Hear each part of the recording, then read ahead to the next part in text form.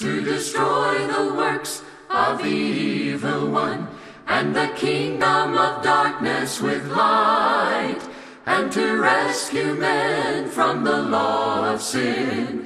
This is the gospel of Christ, to proclaim good news unto the poor. The gospel of Christ, spreading the soul-saving message of Jesus. And now, Ben Bailey. This is the gospel of Christ. Whatever you do, in word or in deed, do all in the name of the Lord Jesus, giving thanks to God the Father through Him. Colossians chapter 3 and verse 17. Welcome to our second part in our series of lessons dealing with what are the differences. What's the difference between the Church of Christ and various religious groups started by men? Is there any difference? Why should I study or be a part of the Lord's body? What's unique about the Church of the Lord Jesus Christ? In our last lesson, we noticed 4 differences between the Church of Christ and other religious groups. As way of reminder, here they are again. The structure of authority in the Lord's church is different. That is, we don't have a hierarchy. There isn't an earthly headquarters. We don't have a one man who is the leader here on earth. Each individual member is amenable to God. The Word of God is already settled in heaven. Psalm 119:89. Jesus is still the head of the church, and our source of authority is also different. We don't look to men. We don't look to the writings of the church fathers. We don't have some creed book or book of discipline. The Bible is our only authority. The Scripture says in 1 Peter 4 verse 11 that we are to speak as the oracles of God. We believe in going by the Bible and the Bible only. But also we noted that the name of the Lord's church is different. By name we mean biblical description. The names that you read about in the New Testament: Church of Christ, Romans 16 verse 16, Church of God, 2 Corinthians 1 verse 2, the church that Jesus built, Matthew 16 verse 18, all of these are descriptions of ownership. They describe who we belong to. We don't belong to some man. There's no authority in the Bible of naming a religious group after maybe religious leaders. There's only authority for following the teaching of Christ. And then the fourth one that we noticed in our last lesson was that the plea for unity is different. Jesus prayed that they would all be one. John 17 verses 20 and 21. The plea inside the Lord's body is that men and women will be united on truth. Ephesians 4 verse 3, that we'll endeavor to keep the unity of the Spirit in the bond of peace. And so we plead for unity as the Bible, with the Bible as our only guide in all religious matters. Today we're also going to notice 4 more differences between the church that you read about in the Bible and religious groups that exist today. The first is the music is different. One of the most obvious differences between Church of Christ and other religious groups is the singing. We believe and teach, as do the Scriptures, that a cappella music, singing with the voice, is what God has asked for in the New Testament. Now some people will say, well, Church of Christ, you don't believe in music. No, that's not true. We believe in singing. We believe in music. God has commanded that, but there is no authority for mechanical instruments of music anywhere in the New Testament. Now, as we state this, understand that we're living in the Christian age today. We're living under the authority of the New Testament. Ephesians chapter 2 and verse 14, as well as Colossians 2 verse 14, teach that the old law has been abolished and it's been nailed to the cross. The Hebrews writers said that the old law is an obsolete law that was vanishing away during the time of the writing of the New Testament. Hebrews 8 verses 12 and 13. It is a dead law for us, Romans 7 1 through 4, and we're not going to be judged by that law. We're going to be judged today by the law of Christ. John 12 verse 48. And so we're not asking What did people do under the Old Testament? We're asking, is there any authority in the New Testament for mechanical instruments of music? And here's the problem. There isn't one reference in the New Testament to the church on earth ever using mechanical instruments. Everything the Bible says about music, singing, is a cappella. Romans 15:9, singing. Colossians 3:16, we've got singing. Hebrews 2 verse 12, I will sing of you in the assembly. James 5 verse 13, is any among you happy? Let him sing. 1 Corinthians chapter 14 verse 15, I'll pray with the Spirit and the understanding. I'll sing with the Spirit and the understanding. Think about Paul as he is in prison in Philippi. The Bible says in Acts 16 verse 25 that they were praying and singing hymns and the prisoners were listening to them. Think about what Jesus and His disciples did. Matthew 26 verse 30, they sang a hymn and went out. But to show that God wants singing, we need to look at the words of Ephesians chapter 5 and verse 19. What is it that God asks from the church today concerning singing? Notice these words. The Scripture says we are to be speaking to one another in psalms, hymns, and spiritual songs. Notice, singing and making melody in your heart to the Lord. Concerning singing, what does God want? He wants speaking. Speaking in psalms, hymns, and spiritual songs. Songs, some from Scripture, like the Psalms, some relative to spiritual things written by others that are biblical, and hymns, that which glorifies and honors God. And so we speak in psalms, hymns, and spiritual songs. We sing one to another. That's a reciprocal idea. Colossians 3:16 teaches that in our singing we teach and admonish one another. And notice this, singing and making melody, where? On an organ? On a piano? On a drum set? On a guitar? No, God says making melody in your heart. How do we sing acceptably to God? By making melody in our heart? Well, 1 Corinthians 14 verse 15 is an explanation of that. I'll sing with the Spirit. That's my heart. All my emotion, my zeal, my desire is in that. I'll sing with the Spirit, and I'll sing with the understanding. When our mind's engaged and our emotion is engaged and we're governed by the Word of God and the songs that we sing, then truly we're worshiping God acceptably.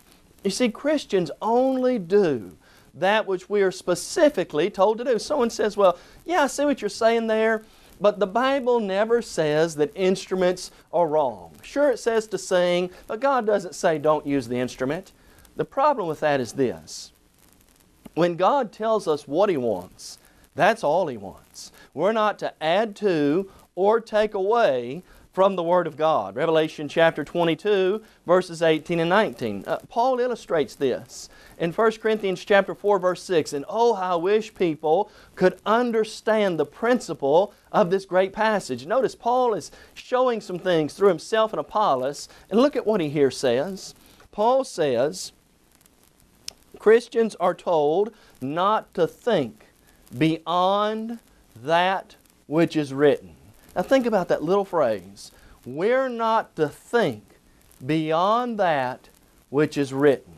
If we could just get it ingrained in our minds, if the Bible doesn't say it, I'm not even to think about it. If it's not written and you can't find it in the Bible, you can't find musical, mechanical instruments in the New Testament, if it's not in there, we're not to think beyond that which is written. Well, God didn't specifically condemn it. We don't work that way in other areas of life. For example, let's say that you're going to order a pizza and you call up the local pizza shop and you say to them, I want a large pizza with pepperoni and black olives. And they say, okay, it'll be about 30 minutes. Doorbell rings, you answer the door, pizza's there, the guy's there delivering it. You open the pizza up and it's got pepperoni and it's got black olives, but it also has anchovies and pineapples on it. Are you going to take that? You'd say, well, I didn't tell you to put that on there. How would you respond if that fella said, you didn't say not to? Would you say, oh yeah, you're right, so I guess I will take it? You'd say, no, when I told you what I wanted, that was all I wanted, and that excluded everything else. God works the same way. When God tells us what He wants, sing, make melody in your heart, and there's no mention of mechanical instruments, God doesn't need us adding what we want into worship. Where did mechanical instruments come from? They were brought in hundreds of years after the New Testament church was started. They were brought in by man. And so the music that we use is different. We believe you must only worship God with the voice. That's what's authorized in Scripture. Another difference is the weekly observance of the Lord's Supper. In Matthew chapter 26, verses 26 through 29, Jesus taught about the Lord's Supper. He taught that it was the unleavened bread represented His body, that the fruit of the vine represented His blood, and that we were to take that when the kingdom came into place. The Lord's Supper is to be observed until Christ comes again. 1 Corinthians chapter 11, verse 26. It's a continual practice God has put in order for the church to observe. Well, how often are we to observe the Lord's Supper? Christmas and Easter? Once a month? When we feel like it? What does the Scripture say concerning the observance of the Lord's Supper? Is it just something God has left up to us? Absolutely not. The Scriptures teach us to observe the Lord's Supper every first day of the week. Now, there are a couple of passages I want you to think about. In Exodus chapter 20 and verse 8, God said to Israel, "Remember the Sabbath, keep it holy." Now, how often did they remember the Sabbath? Once a month? On special holidays or special days? No, they took that language and correctly interpreted it to mean every Sabbath that rolled around, they were to keep it. Well, the same is true when God uses the language in the New Testament. For example, notice the words of Acts chapter 20 and verse 7. How often did New Testament Christians observe the Lord's Supper? Notice what the Scripture says. Now on the first day of the week, when the disciples came together to break bread, Paul, ready to depart the next day, spoke to them and continued his message until midnight. On the first day of the week, when they came together, for what purpose? To break bread. Christians were coming together with one of the central purposes, remembering the Lord's death. We learned from 1 Corinthians 16, 1 and 2, that they were coming every first day of the week. If they were coming every first day of the week, if every week has a first day, then we need to observe the Lord's Supper on the first day of every week. That's how they did it in the first century, and that's what we need to do today. Well, someone says, why on the first day of the week? Jesus was raised from the dead on the first day of the week. The first day of the week has great significance. Jesus was raised from the dead on the first day of the week, Matthew 28, verse 1. If you look at the Jewish calendar, Pentecost, when the church began, was on the first day of the week, Acts chapter 2. Jesus assembled with His disciples after His resurrection on the first day of the week. Christians met on the first day of the week over and over again. His ascension, Acts 1 verse 3, was on the first day of the week. The first day of the week, not the Sabbath, is the day that has significance for Christians. Someone says, if not on the first day of the week, how can we know? How can we know when we should partake? That's exactly right. If not on the first day of every week, then when do we take? There's no authority for just doing it on what people call Christmas and Easter. There's no authority in here for doing it just on the first of the month or once a month. God has given us specific instructions on when to observe the Lord's Supper. But here's what I find interesting about this. People seem to get confused when it comes to Acts chapter 20 and verse 7 and say, well, how can we know that we need to keep the Lord's Supper every first day of the week?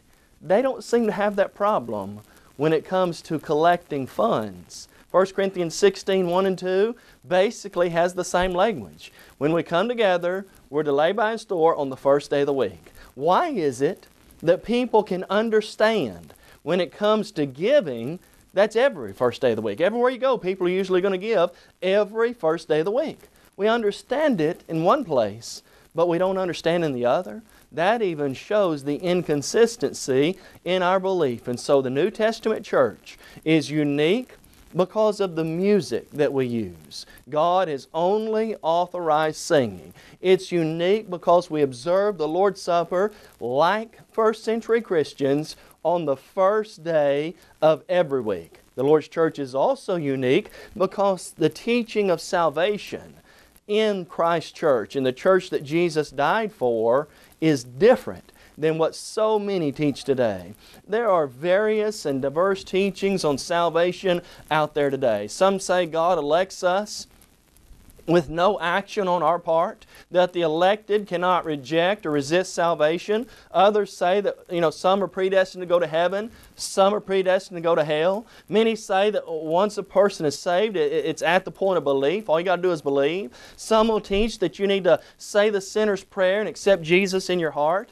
Some will say just lay your hand on the television and you'll be saved. There are a host, a multitude of different beliefs concerning salvation. We're only concerned with one. What does the Bible teach about salvation? Be sure God does not teach the Calvinistic idea of predestination. Each of us can choose for ourselves this day whom we will serve. Joshua 24, verse 15. We can make sure that our calling and election is sure. 2 Peter 1 and verse 10. Each of us can be sure that it's not at the point of belief alone that we're saved. James 2 verse 24 says, we see then that a man is justified by works and not by faith alone. The only time faith only occurs in the Bible, God says the exact opposite. And you can be sure that salvation doesn't come from saying the sinner's prayer or laying one's hand on a television or radio. In fact, usually you'll hear the sinner's prayer go something like this. Dear Jesus, I recognize you as Savior of my life, and I now ask you to come into my heart and save me. That's similar to how some of them be. Some are different. What I ask is this. Where's that at in the New Testament? And here's what's amazing. You can read from Matthew all the way through Revelation, and you won't find the sinner's prayer one time in Scripture. Billy Graham and others have said it like it's on every page of the Bible. Where's the sinner's prayer at in the Bible? Well, you can look and look and look and you won't find it. Why not? It's not in there. Acts chapter 9 verses 11 through 13 might be the closest you get, and the man who was doing it wasn't saved yet. Paul was praying 3 days, and yet he still had to obey God in baptism when Ananias came to him. Acts 22 verse 16. If there was ever a man who was praying many a sinner's prayer, it was Saul. And he wasn't saved till he obeyed God concerning baptism. And so what does the church teach, God's New Testament church, teach about salvation? Same thing the Bible teaches. You've got to hear the Word of God. Romans 10 verse 17 says, faith comes by hearing, and hearing by the Word of God. Once you've heard that Word, you recognize it's the only authority for salvation, you then must believe in Jesus. We learn that belief is essential. Jesus taught, unless you believe that I'm He, you'll surely die in your sins. John chapter 8 and verse 24. You must be willing to repent. Acts 2 verse 38, they were told to repent and be baptized for the remission of their sins. A person must be willing to confess Jesus as the Son of God and Savior of the world. In Romans 10 verse 10, the Bible says, with the heart, the mind, one believes unto righteousness, and with the mouth, confession is made unto salvation. It's something I do because it's part of God's plan for salvation. And then the Scriptures do teach that a person must be baptized before they're saved. So many people in our world say you're baptized after you're saved at the point of belief, and baptism is just something you do to identify yourselves with Christians. It's not what the Bible says. Notice what the Scripture teaches concerning baptism in Acts chapter 2 and verse 38. They made that great request, men and brethren, what shall we do? And look at the answer. And Peter said to them, repent and be baptized every one of you in the name of Jesus Christ, notice this, for the forgiveness of your sins, and you will receive the gift of the Holy Spirit. What's the purpose in baptism? According to Acts 2 verse 38, it's not to be identified, but to show that you're already saved. It's for the forgiveness of sins. Well, someone says, well, how does that teach baptism is essential? Remember what it is that separates us from God. Isaiah 59, 1 and 2 says our sins separate us from God. If sin separates me from God, then the moment my sins are forgiven is the moment I can know I'm saved. When are sins forgiven? Repent and be baptized, every one of you, in the name of Jesus Christ for the remission of sins. What makes the Church of the Lord unique concerning its teaching on salvation is that our teaching about baptism is in line with the teaching of God. Mark 16, verse 16, Jesus said, "He that believes and is baptized will be saved." Did Jesus say baptism was after salvation? No, not at all. Jesus said in John 3, verse 5, "Unless a man is born of water and the Spirit, he cannot enter the kingdom of God."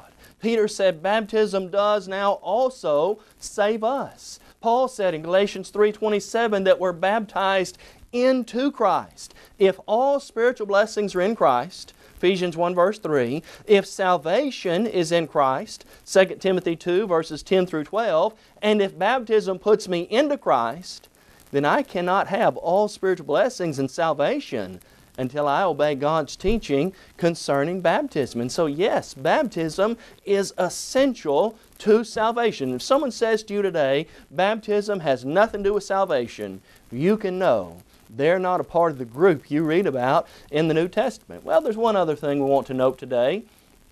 Another difference between the church that you read about in the New Testament and religious groups of men is the teaching of the security of the believer. By that we mean many teach that once you're saved, you can never be lost. This doctrine is known as once saved, always saved, or the idea that you can't fall from grace. Basically it says, once you become a Christian, you are eternally secure, and no matter what may happen, no matter what you may do, you can't go to hell, and logically, take it to its logical end, you couldn't go to hell if you wanted to. Well, is that what the Bible teaches? Not at all. There are clear-cut examples that show us that one can fall from grace. Probably the clearest is the example of Simon. In Acts chapter 8, Philip goes down to Samaria and preaches the gospel to them. Simon's there. He also obeys the gospel and is baptized. And we learn that Simon's former trade was that like a magician. He had been tricking people. But now, through the laying on of the apostles' hands, he sees that the gift of the Holy Spirit is given. And here's what he says. After he's a Christian, he says, "I'll give you money. I'll buy that gift from you." And Peter says, "You have neither part nor portion in this matter. Your heart is not right with God." Listen to this now, Acts 8 verse 20 following. Peter said to a man who was a Christian and who had been saved, "Your money perish with you." What did Peter say was going to happen to Simon? If he didn't repent, he was going to perish. What's that mean? He was going to be lost. I want you to think about other examples. Hymenaeus and Alexander, 1 Timothy chapter 1, verses 18 through 20, Paul said, "I've delivered them to Satan, that they may learn not to blaspheme." They were under Satan's control. They were under his grip. They were going to be lost with Satan and all the angels, if they are all the angels of Satan, if they did not repent. Think about Demas, 2 Timothy 4 in verse 10. The Scripture says, "Demas has forsaken me, having loved this present world." What about Judas? Even one of the closest of Jesus was lost. Acts chapter 1 verse 25. The children of Israel, some of them were lost. "Take heed lest ye fall, just as they did." There are some undeniable scriptures that clearly teach a person can fall from grace. Probably the clearest is Galatians 5 verse 4. Now, before we look there, I want you to think about this. Here's what men say today. Men say, can't fall from grace. You know what's great about the Bible? God takes the exact language of false teachers and shows their error using their own language. Look at Galatians 5 verse 4. The Scripture says, "You have become estranged from Christ, you who attempt to be justified by law." Notice, "You have fallen from grace." Who's Paul writing to in the book of Galatians? He's writing to the churches of Christ in Galatia, Galatians 1:1 following. He's writing to Christians who are thinking about going back to the old law, and he says, you'll be cut off from Christ. You'll be estranged from Him. You have fallen from grace. Now someone says, well, they just fell away from the center of grace. They were still in the circle of it. That's not the language of the New Testament. The little Greek word is ek, and that means out of. You were in God's grace, now you're out of it. Can a person be saved outside the grace of God? Absolutely not.